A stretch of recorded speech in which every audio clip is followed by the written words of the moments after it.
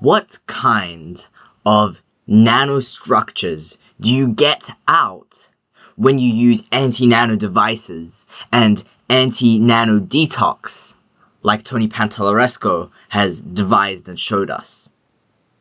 I've got a good one for you today. I'm going to show you some of the nanostructures that I'm getting out of my body just in the last 2 weeks, say.